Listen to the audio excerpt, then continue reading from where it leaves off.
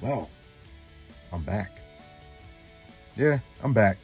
So anyway, guys, welcome back to the show. Welcome back to the channel.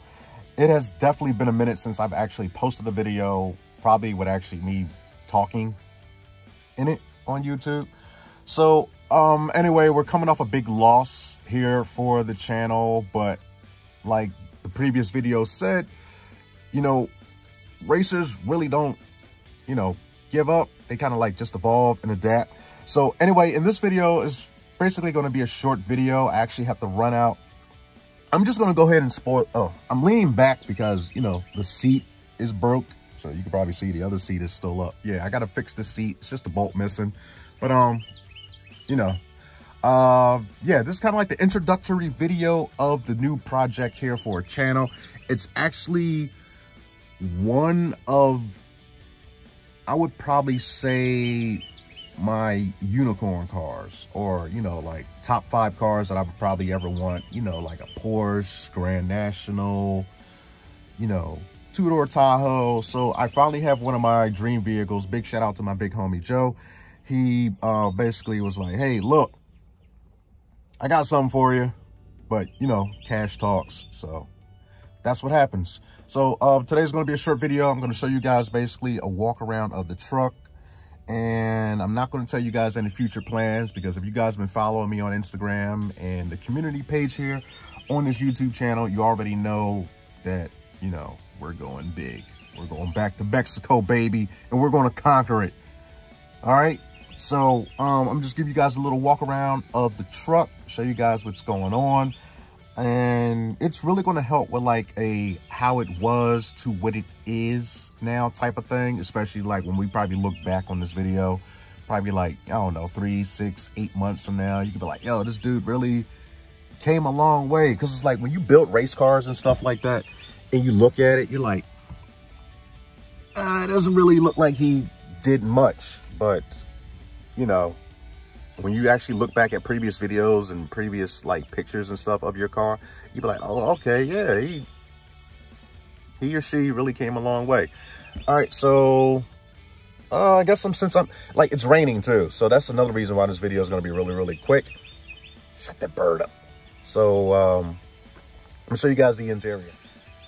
Okay, so basic 90s, because this truck is a 94. It's made in 93, but, you know, GM classified it as a 94. It was made in like late 93. Wow, look at that odometer, baby. Like when I really got in the truck, I was like, oh, okay, that's not bad. It's got 23,193 miles on it. And then I was like, oh, moron, you don't see that 8? So yeah, this truck's, it's a Chevy, man. These things run. And it runs like a top too. I mean, it's got the TBI 5.7 in it. As you guys can see that it is 4-wheel drive. It was a plow truck, but the rust issue that's on the truck is not major. It's nothing that I can't handle, that I can't repair here. And the gravel garage, like I said, like I was getting ready to say, it's the old 90s style, early 90s style Chevy interior.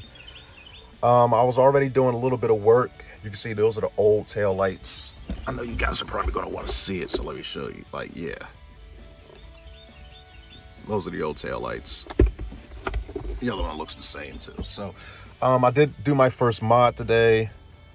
I did swap out a couple things. There's an old battery. There's protection. I'm not going to show you guys the headliner. Boop. Okay, there's the headliner. Headliner looks atrocious. Yeah, I was doing a couple things, pulling a couple dents out. There's the panel for the rear bumper and stuff like that.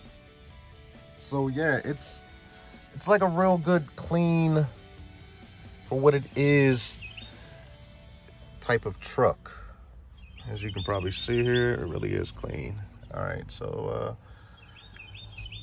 I'm thinking about swapping this steering wheel out with like a Grant steering wheel or something like that. I don't know. I just don't like the feel of this steering wheel. I don't like it. It gives me the heebie-jeebies. It really does.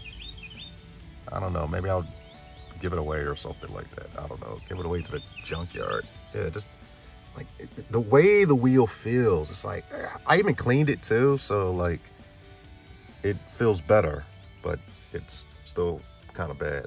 All right, let's go show the walk around and the engine. All right, so it is a Silverado model. Let's see, footsteps, I'm gonna cut those off. Oh, mirror's broken. So here, I'm gonna have to get some fenders. Let's see here. All right, so the plow was on it. So as you can see, I already cut the plow off of it. And I still have to cut off the bracket. I was thinking about reusing this bumper. You know, grinding off the old tabs and stuff right there. But then I looked and then I saw this dent right here and I'm like, because basically like I was gonna cut all these off, cut those off, fill the holes in it that's under this little bumper strip and then make a nice smooth bumper. I still may do it, but I kind of want it to be nice and perfect, and I don't think I can get it perfect because this dent is actually kind of big. So here we go. Like I said, it's the 5.7 V8 TBI that came with the truck for 231,000 miles on it. Like, this thing really runs like a top. Yeah, so the ABS unit is going, the washer bottle is going. I may go brake booster delete. That fuse box over there is definitely getting out of here. Air conditioning is going. Not going to need that. Coolant reservoir, that's going. Yeah, all this is going, baby. All this is going. It does have like a big radiator in it too. So I don't know. Since I'm actually going forced induction, I may want the turbo to probably sit right here. I'm sorry. I probably want the turbo to sit right here and probably like really grab some air from the grill. So I may get like, because these radiators are like, what, 31 inches, damn near 40 inches or something like that. So I'm probably going to get a radiator that probably stops like over here, electric fan on this side, and have the snail pointing out through the grill right there. All right, so moving along. So yeah, that's mostly the major cosmetic parts. Is that this truck is going to need new fenders. These are the wheels that are on it too. I have no idea where they got these wheels from. These wheels are absolutely horrible. It is going to need all new suspension. Like, dude, what are those? Like I said, it is four-wheel drive. I'm going to eliminate the four-wheel drive, so I'm definitely going to be taking out the trans, the differential, and all that stuff like that. We're going back with the power glide that we had in the G8 and a custom drive shaft. Oh yeah, so also before I actually get wrenching on this, like I said, I'm going to remove the full drive unit. I do have to do some brake lines too. So since I'm going brake booster delete, I'm removing the ABS. And I'm going to do new brake lines too. So content's probably going to be slow once again, unless you guys want to see a video of me basically, you know, doing custom brake lines and stuff like that. That's one of the major things I'm going to be doing. Here we go. There's another big dent down here. So I went on Classic Industries and I ordered the basic common patch panels. I ordered the patch panel back there. I don't know if I want to get new doors. I don't see anyone making fiberglass doors. So I may just go ahead and get new aluminum doors since they're like really, really light. They're like 50 pounds lighter on a door. That's 100 pounds, you know, and that's going to save me a whole lot at the track. Yeah, everything can be done. He did put a dual exhaust on it. It really does sound cool, but kind of obnoxious, so I'm definitely not going to start it up. It sounds like a typical 350. And now we're getting to the meat and potatoes. So as you guys can see, the new tail lights. Right. So here's another thing too. The tailgate. Tailgate is shot. So I'm thinking when I go ahead and fix the tailgate, I'm probably just going to chop this lip off right here all the way, get the welder out and seam it up. So that's going to be the sucky part, because I can't find anyone that's selling a tailgate, not even on eBay. Well, there's one on eBay right now, but the guy, it has like its little dents and stuff like that, but the guy wants like $700. That's ridiculous, but I guess you got to pay to play. So yeah, I'm removing the rear bumper. I'm going with the roll pan bumper. Let's see, fuel tank's coming out of it. It's getting the fuel cell, and look. If I can do this, it's not going to do it now. I don't have much leverage. Like, the shocks are shot on this bad boy. But yeah, getting back to that dual exhaust, like, he did a good job on it. Really did. It's got like a Flowmaster muffler on it, single in, dual out. He did a good job. Sounds atrocious. It's probably got like one of those one chamber mufflers on it. That's what I'm trying to describe to you. So yeah, that's the first mod that I did. You know, don't forget, guys, Andrew's Race Cars. Get your new merch. So yeah, I'm going with the roll pan bumper. We already got new tail lights on it. That was the first mod for today.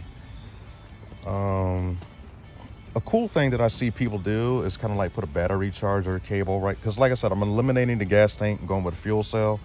I may put like a jumper box right there. That's another cool thing I've seen people do. All right, so yeah, that's the body. Body is faded.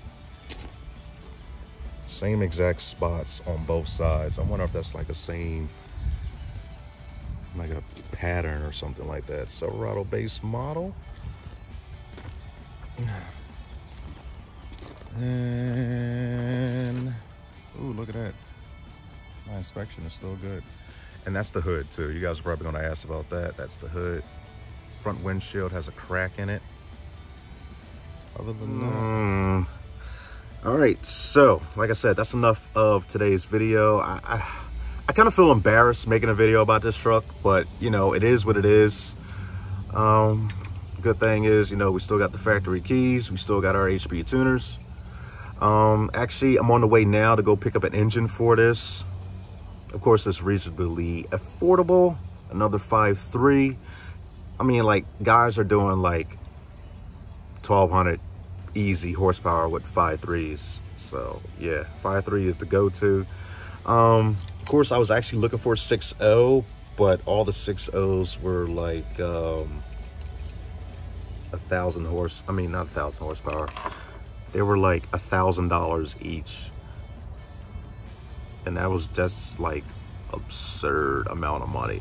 So like, even with the wire harness, even though I'm not going to use the wire harness, they're trying to hype it up like, oh, it's coming with a wire harness. The wire harnesses are butchered with these things. Yeah, they're coming with a computer too, but like $2,000, and they're all like 200,000 mile 6.0 engines. I can understand why the mileage is high, because they're probably coming out of vans, express vans and stuff like that, 15 passenger vans. So them trucks are really like hauling stuff or hauling people. I can understand the mileage, but dude, that's a lot. But yeah, that's going to conclude today's video. I'm actually still a little hurt. Back is still killing me, so I can't stand that long. So anyway, guys, we're back. Please be patient. Definitely drop a like on today's video. Like, comment, and subscribe. And I will see you guys in the next one. Depending on how things go, I may upload a second video today. We'll see, because like I said, I'm actually going to go get the engine now. All right, so I'm out, and I will see you guys in the next one. Peace.